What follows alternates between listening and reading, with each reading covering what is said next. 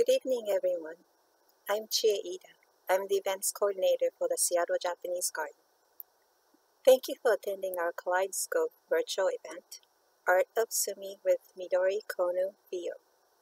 We're very fortunate to have the support of the Japan Foundation Center for Global Partnership as a sponsor for this virtual series, including tonight's event. Midori is a Seattle-based calligrapher, printmaker, performer of Japanese traditional arts, including koto and shamisen. She has also worked as an educator for public schools and universities in and around Seattle, and taught dozens of workshops while exhibiting around the United States and Japan. Tonight, Midori will be introducing us to the basics of Japanese calligraphy and sumi-e. We hope you enjoy our presentation and stay for a live Q&A after the presentation.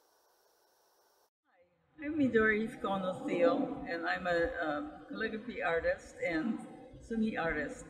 We're having a series of demonstrations at the Japanese Garden, and I'm doing one on calligraphy, Japanese and Chinese calligraphy, and also sumi painting, in which we use the brushes. I'm holding several brushes here, which I usually don't use.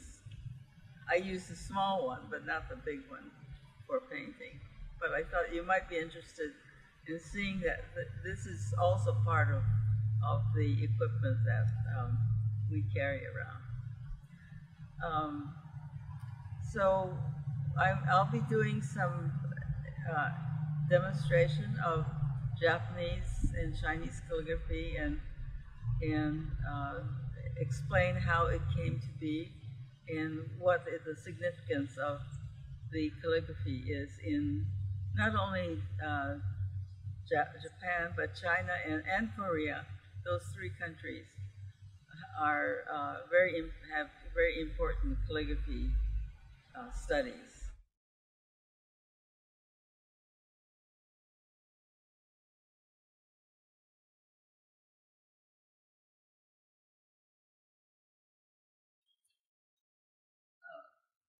Japanese calligraphy comes developed from the calligraphy of China.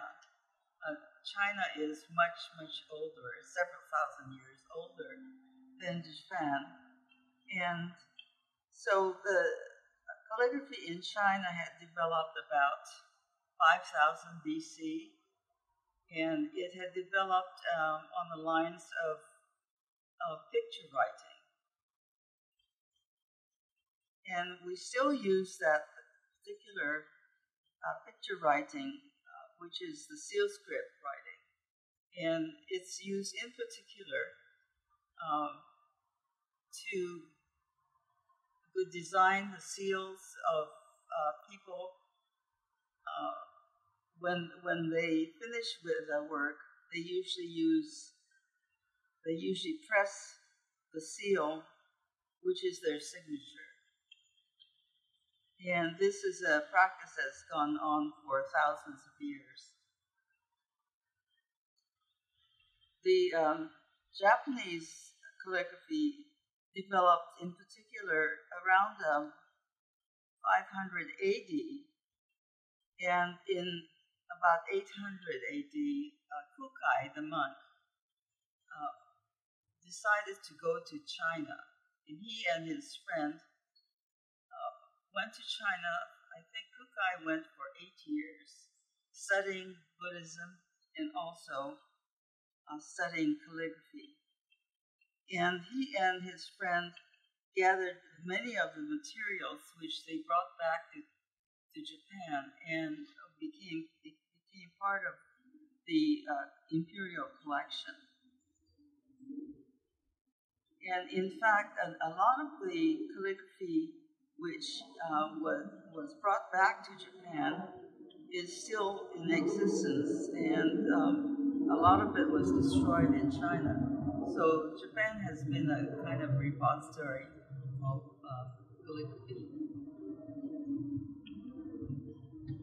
Now, what I'm doing right now is making the ink, and The Chinese are actually, they are so very clever. They've developed so many of these unusual ways of treating writing. This particular block of, it looks like a block of stone, but what it is an inkstone. It's made of ink which has been, the smoke has been gathered on walls of a smokeroom, and then they knead it until they can make this inkstone. And you can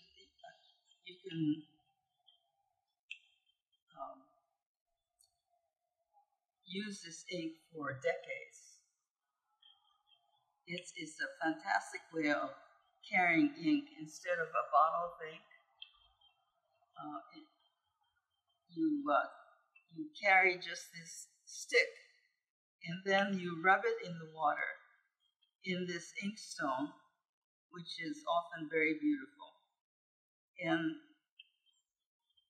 you keep rubbing until it's dark. Now, I think what I'm going to do is check it to make sure that to see whether it's ready.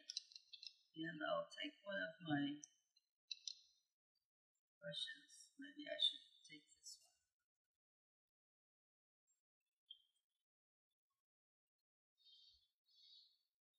We usually wet the brush first so that it receives the ink.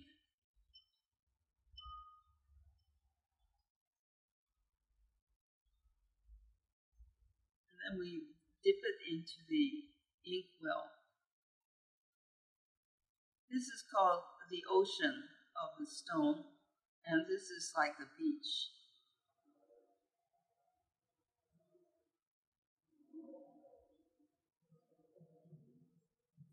What I'm going to do right now is write the basic strokes of calligraphy. These are very basic strokes, and you can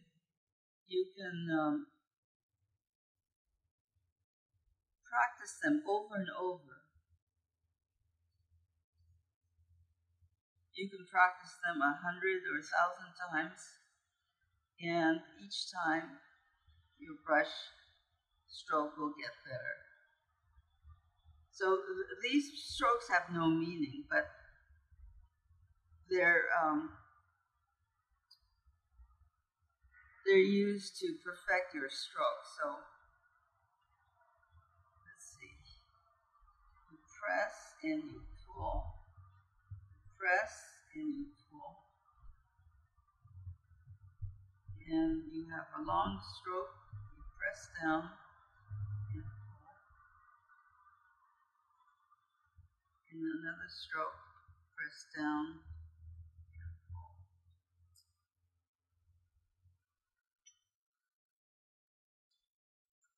So what you want to do is perfect each stroke, and these are the basic strokes. Oops, the wind wants to go one way.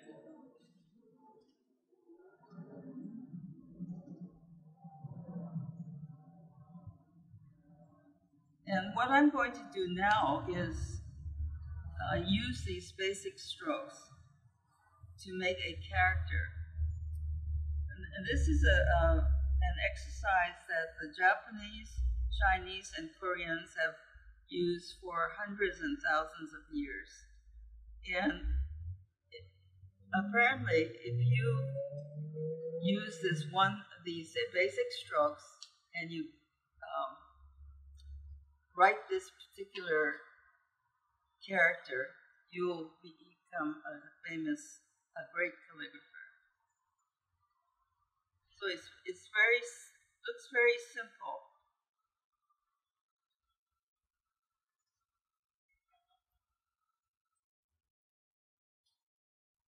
Some of these strokes are joined together and others are separate.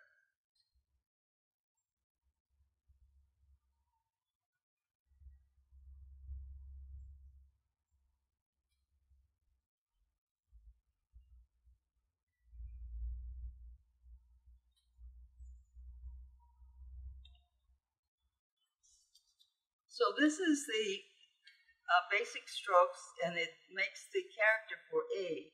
And A is the first character of the word for eternity or infinity. It's really a beautiful, beautiful character. So I never get tired of writing it. But this is a very difficult character. It's really a very advanced character. So you really don't, even though you get it in the very beginning, you can keep on writing until, well, infinity probably.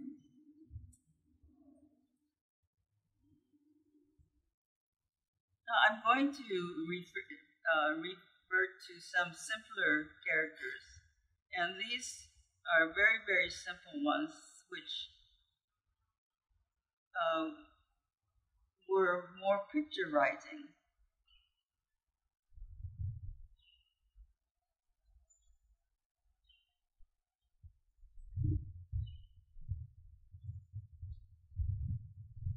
And then it got very simple.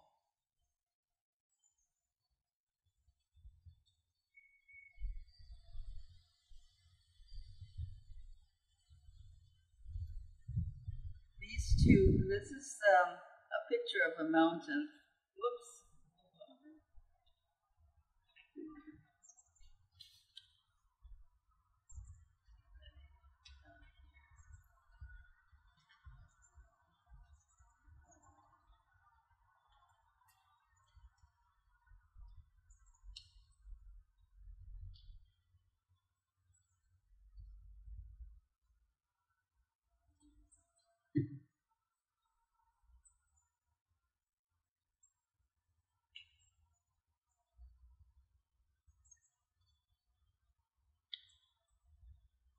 So these are two characters. One is mountain. So there's a picture of a mountain, and the other is a river. The river is delineated by just 3 strokes.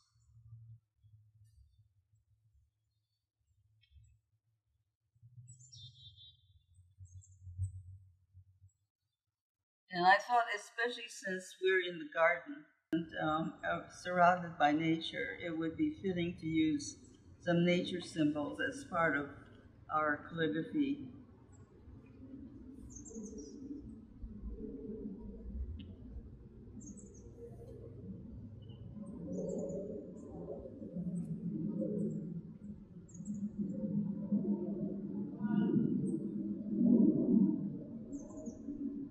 Let's see, what is it?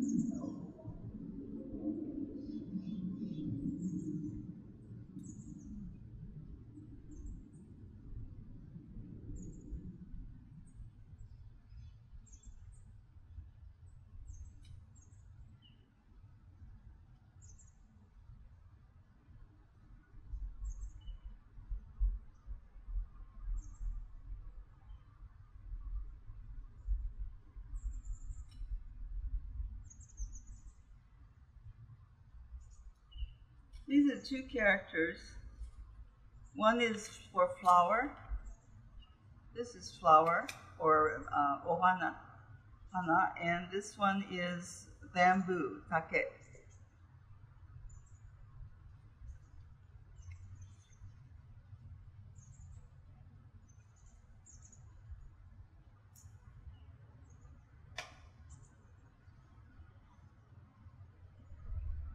All right. And then I'm doing the word for water.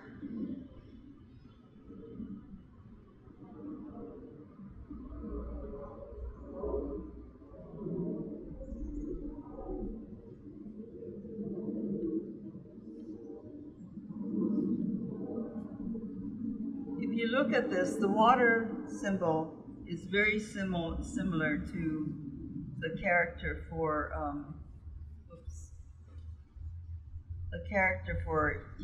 eternity or infinity, and it's because the character is depicts not only something basic about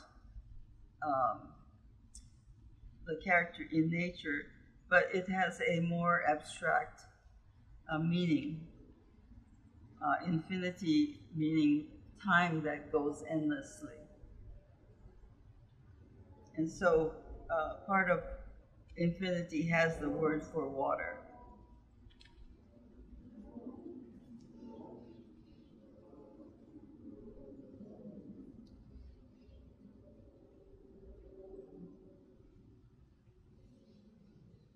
And this is these are all very simple characters.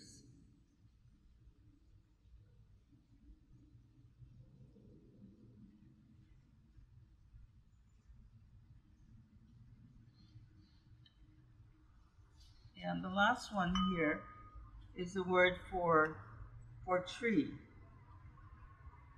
So all of these bamboo,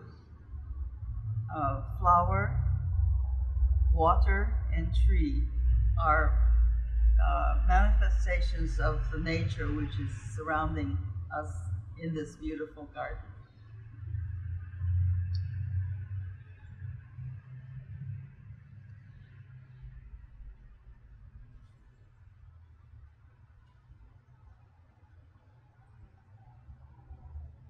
Now, I was asked to talk a little bit about how I got into calligraphy. I'm actually a painter, and I was in Berkeley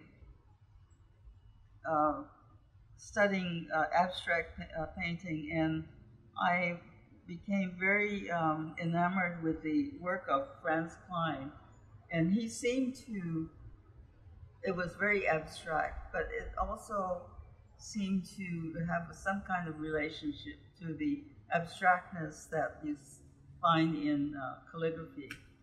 And so simultaneously I became interested in calligraphy. And when we went to Japan, I found out there's an adult education class in the town of Kamakura where we were living.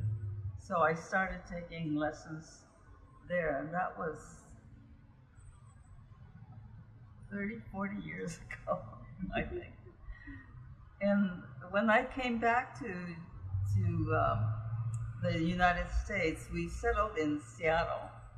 And I found, about a year later, I found out that there was a group that had formed here.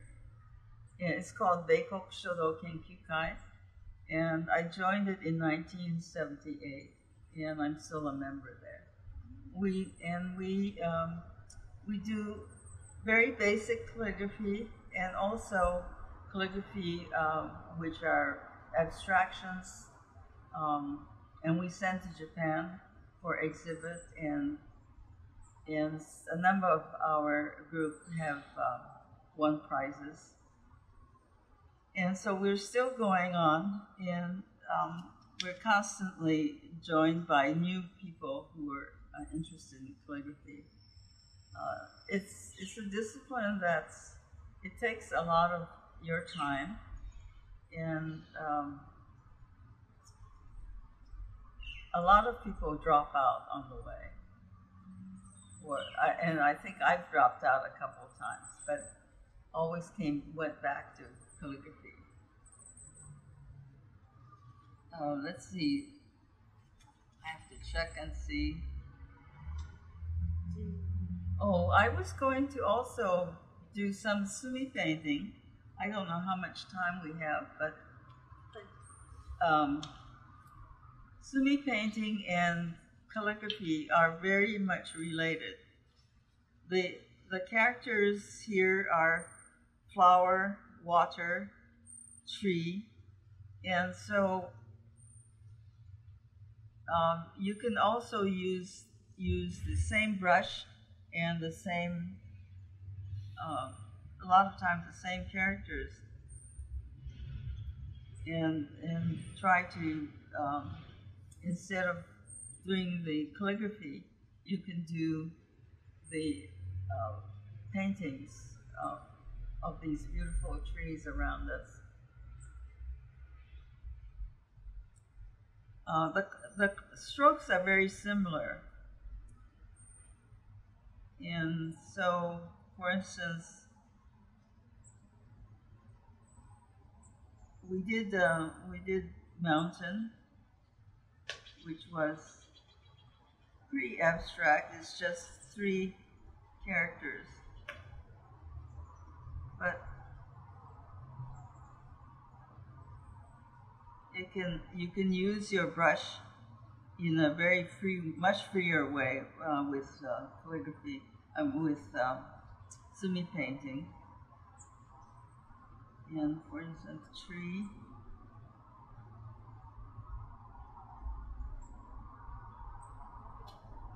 is much more formal when it's done as a character, but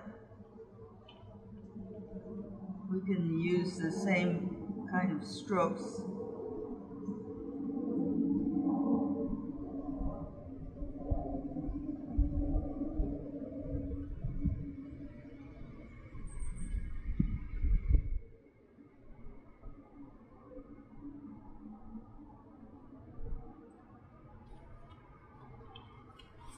So instead of the character, we now have the tree.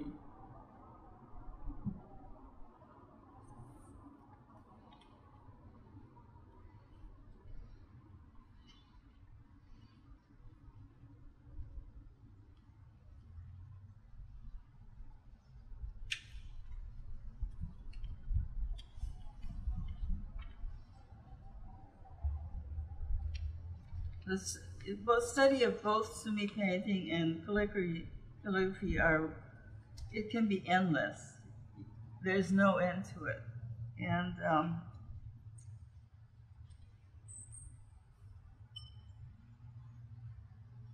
so you never run out of things to do.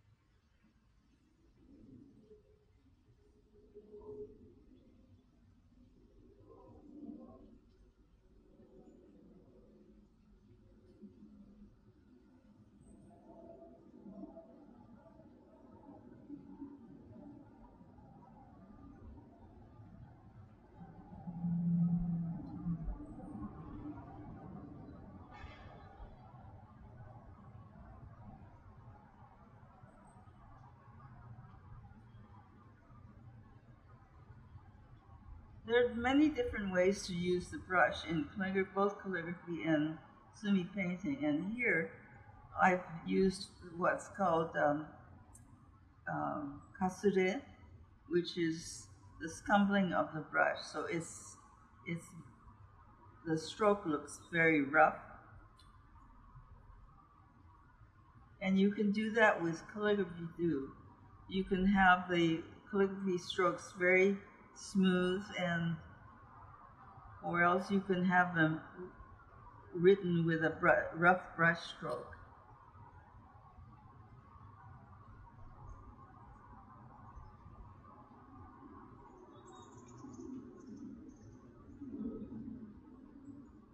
Maybe 5 more minutes. Okay, thank you.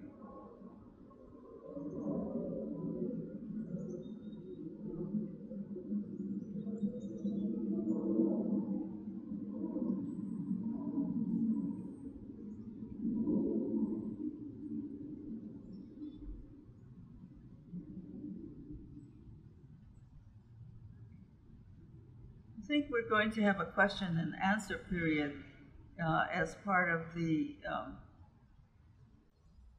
a later program. So if you have any questions, you can I'll save up your questions then.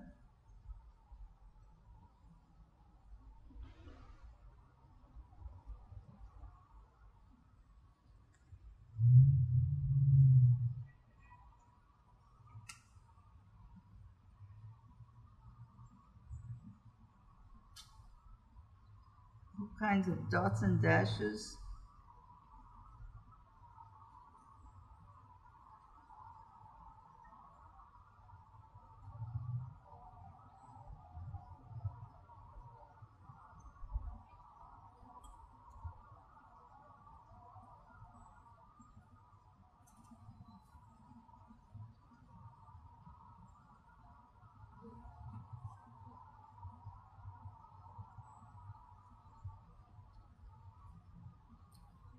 So I think we'll bring it to a close, and I hope you've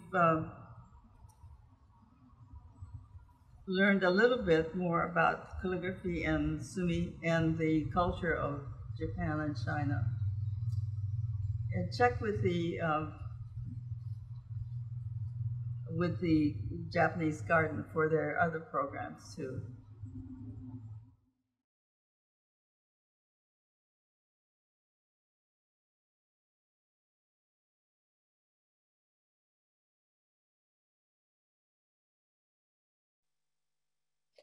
Good evening, everyone. Thank you for joining us for another evening of our Kaleidoscope virtual series, The Art of Sumi. I'm Ida. I'm the events coordinator for the Seattle Japanese Garden. Tonight we have Midori Kono Thiel with us for a live Q&A. Midori, would you like to turn your video on and unmute?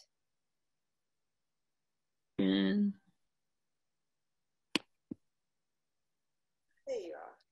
Hi, Midori. Hi. Thank you for joining us tonight and for introducing us to one of your many talents. Are you ready to answer some questions from the audience? Yes, I'd love to. Okay, let's get started. So please type in your questions in the Q&A box down below next to the chat. So make sure you type in Q&A, not the chat.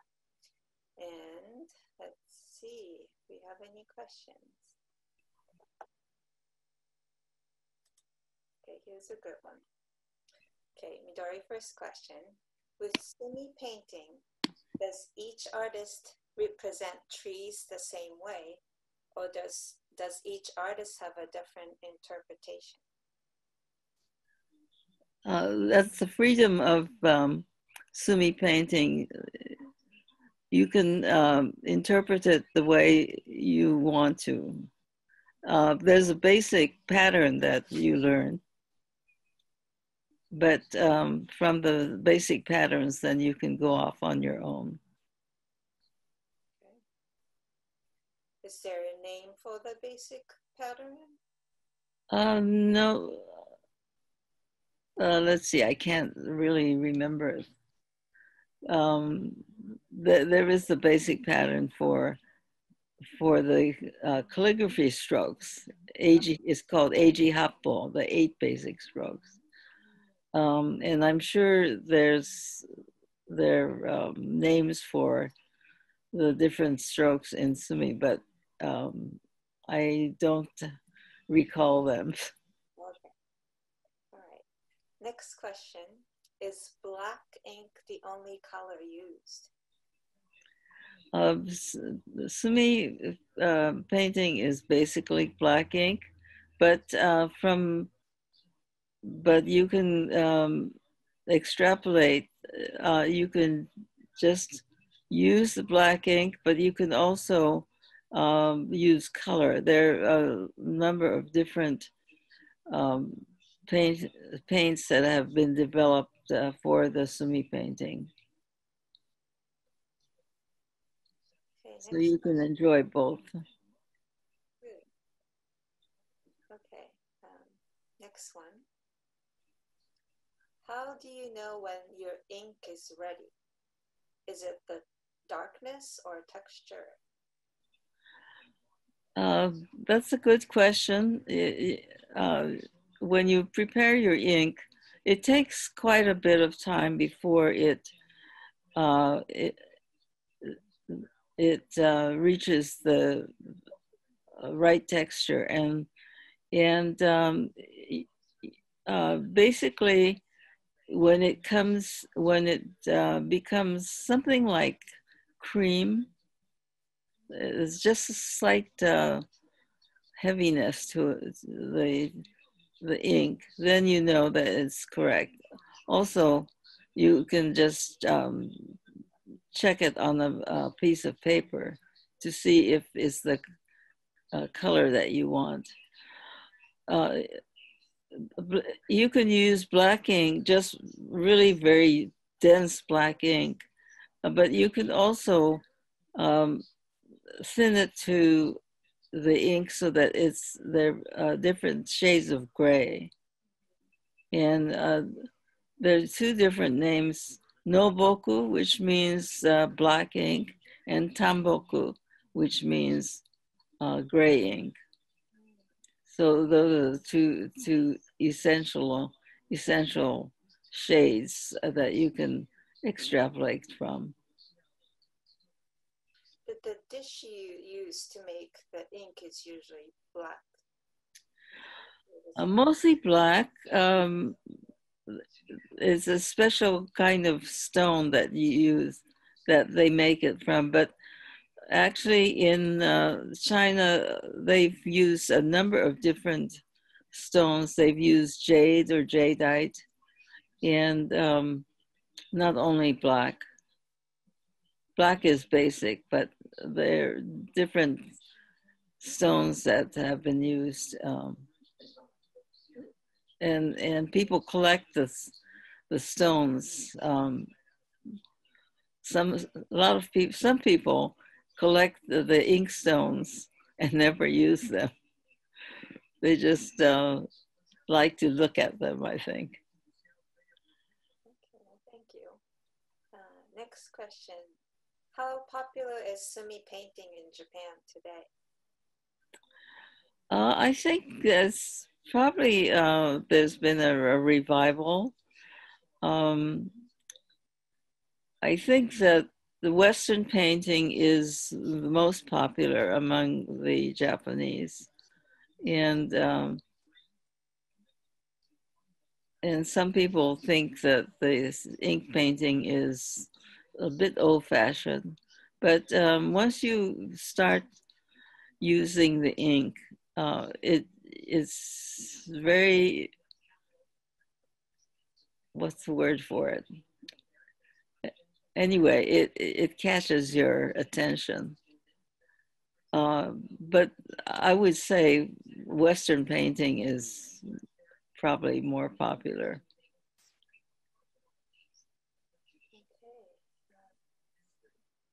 But there's something about the black ink that there's a very deep feeling when you use it, and it does really catch your attention. Okay, next question. You didn't talk about loading the brush. Could you explain that process? When you use the black ink, you put the brush into the ink, and you just don't just wet it a little bit. It takes a while for the ink to reach the fibers of the ink so that it works. And so you kind of loading means putting the brush into the ink, and I think it's more a feeling that you have as you put the brush into the ink. But you don't just put it in once and then it's loaded. A lot of people actually don't spend enough time maybe loading their brush, and so it looks a little bit thin when they put it on the paper. But if you load the brush properly, there's a richness to the color. So it's something you learn over time. You just know when it's ready. Yes, I think so. It takes a little bit of experience. Hard to explain. Okay, let's see. Do you have a type of paper that you prefer for practice for sumi-e? There are a number of different papers, both for the calligraphy and for the sumi painting. For the calligraphy, there's some special papers that have been developed, and a lot of the large papers actually come also from China. When you go into calligraphy, you start getting into different types of paper, and you find that certain papers work better than other papers. So it's a bit of experience, things you learn by experience, but also you have teachers who've been using papers for a long time, and you rely on your teacher's experience too. The sumi painting, there are different papers for sumi painting, and some of them are they call it dosahiki, which means that there's been a sizing, special sizing put on the paper.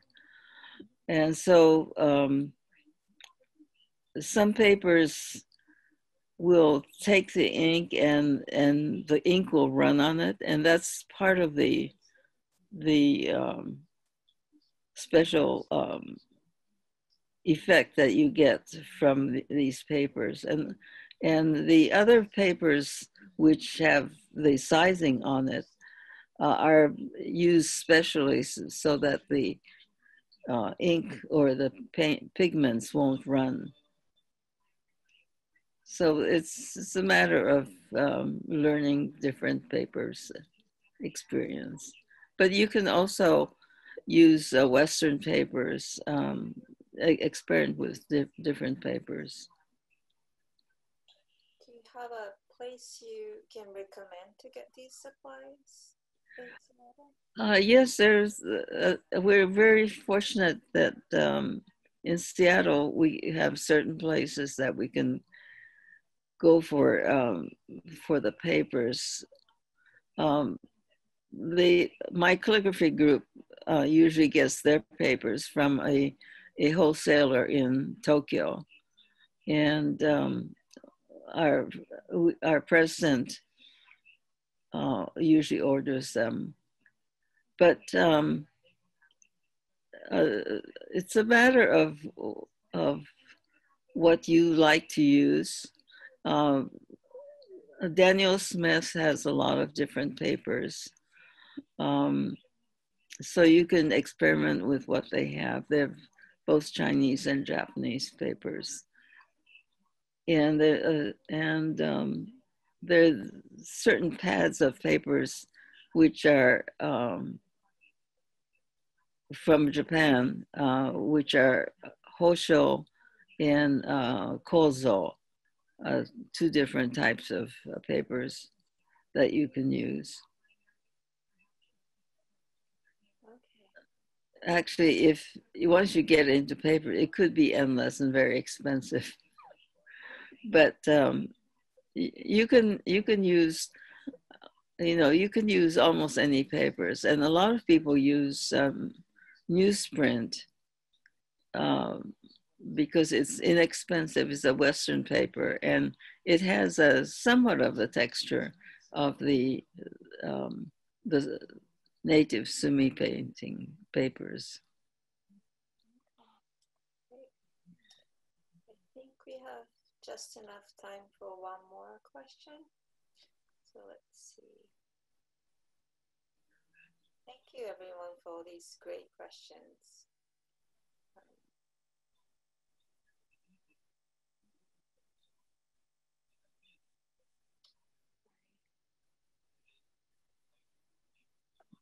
Do you have a question? Yeah, so last question. Here it is. Can I learn sumi painting from books, or would I need to take a course? There's a lot of material in books, and you can learn a lot from books. There's certain things that is easiest if you have a teacher. And we have a number of teachers in the area, both Chinese painting and Japanese painting.